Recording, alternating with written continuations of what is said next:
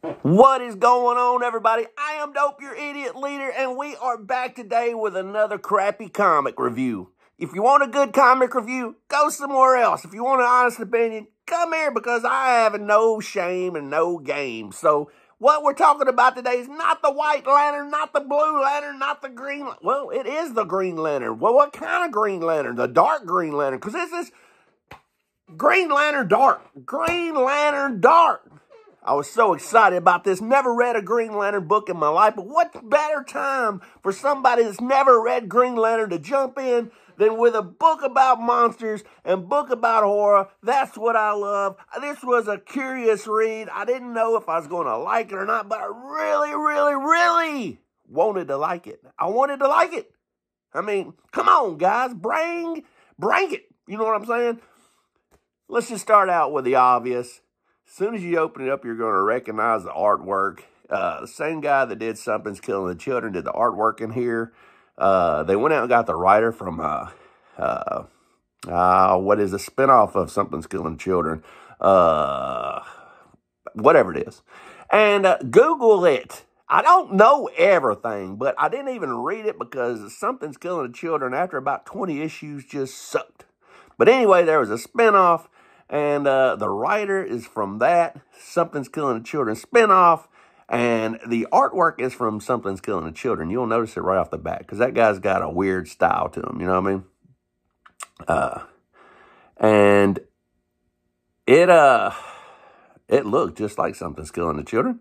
And it felt like Something's Killing the Children after 20 issues.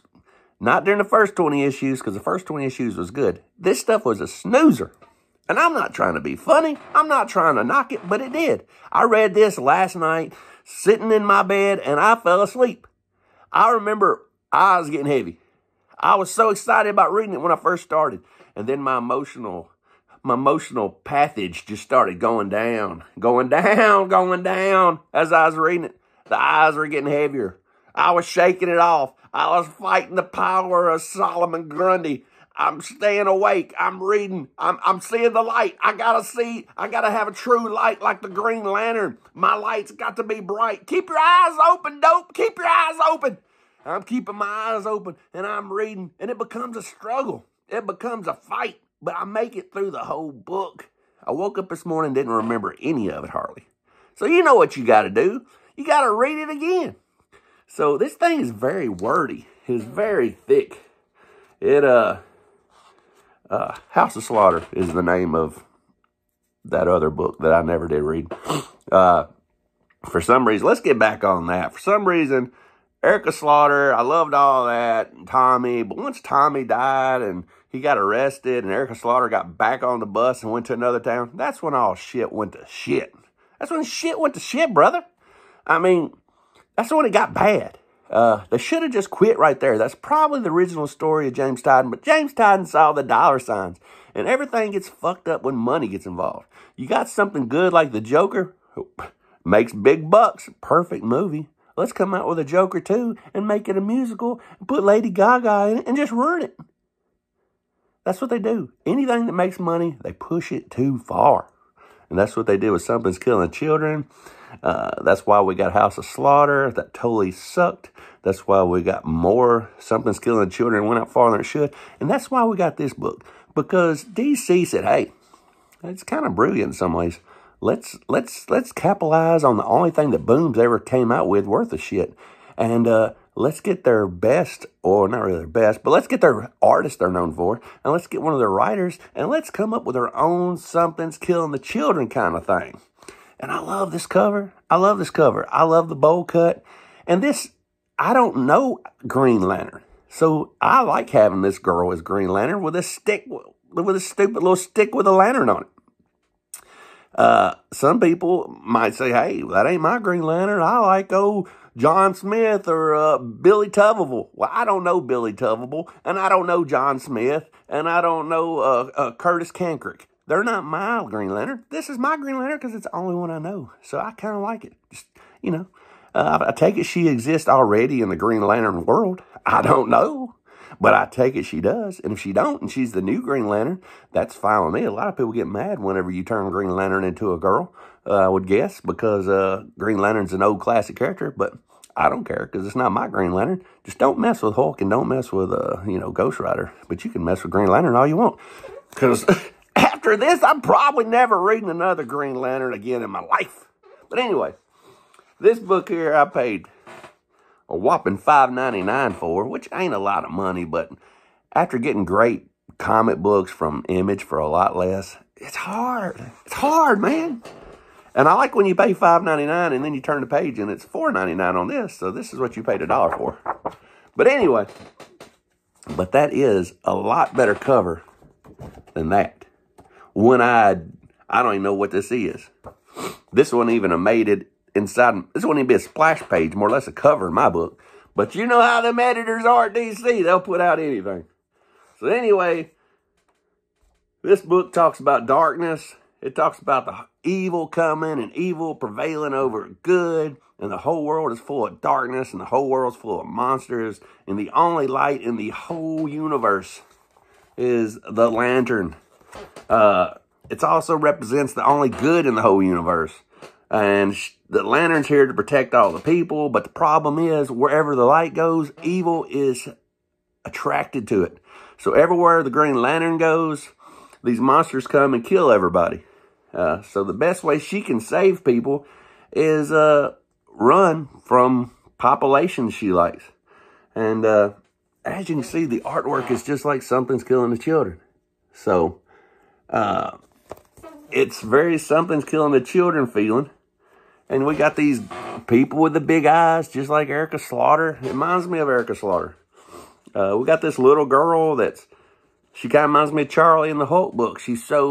All she wants to do is be Green Lantern, and she's going around this town just preaching Green Lantern stuff, and how Green Lantern's going to save us all, and Green Lantern's a hero, and all this crap.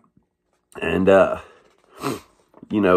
Green Lantern, she finally meets her hero, and her hero, Green Lantern, tells her to get lost. That's what happens to me. It's happened to me many times. Don't ever meet your heroes, because your heroes are not as cool as you think they're going to be. You think you're going to be,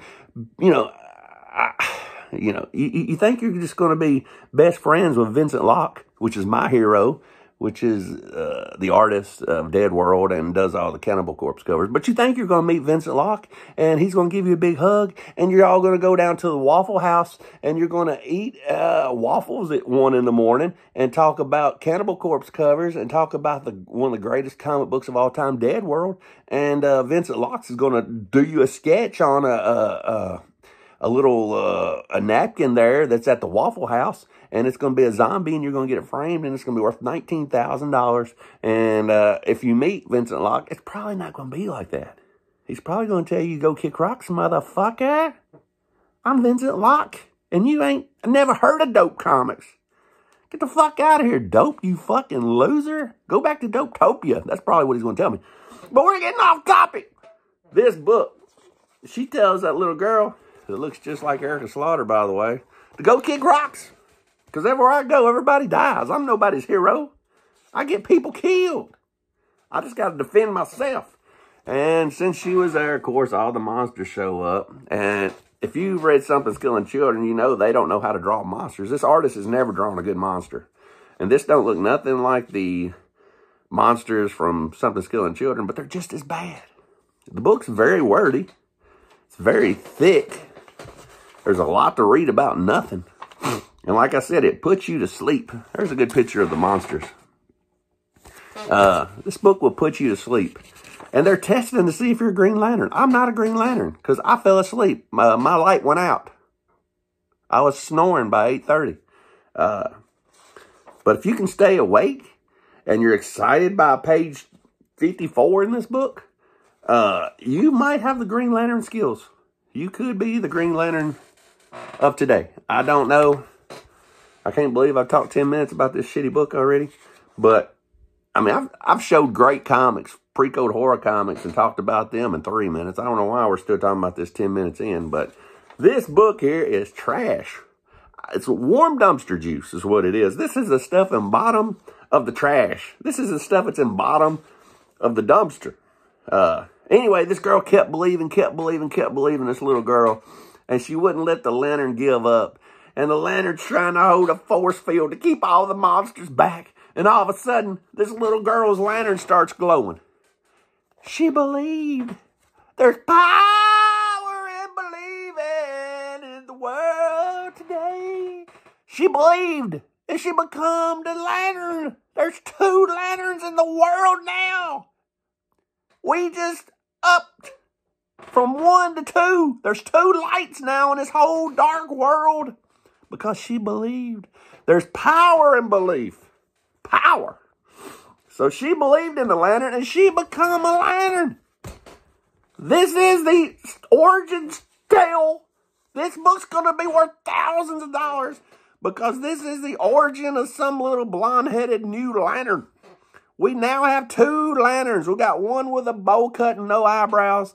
And we got one with blonde hair that's 8 years old. 2 lanterns. First appearance. Hit this shit. Oh, get you one. This is where it's at. Not really, but I guess if you're into spec. Get you one of these because this is the first appearance of the little blonde lantern. Little blonde lantern coming soon. Look forward on, what is that thing people use? Comic-Tron. I don't think it's called Comic-Tron. There's a little app you can, key apps. Comic Key R Us, which Tom uses. Look on there, find this book. It's gonna be worth a fortune. Until the next time, we're under 12 minutes. Try to read good comics. Don't read this. I'm gonna say CGC. Give me a old 3.0 blue label because I did complete it and it is red. See you next time.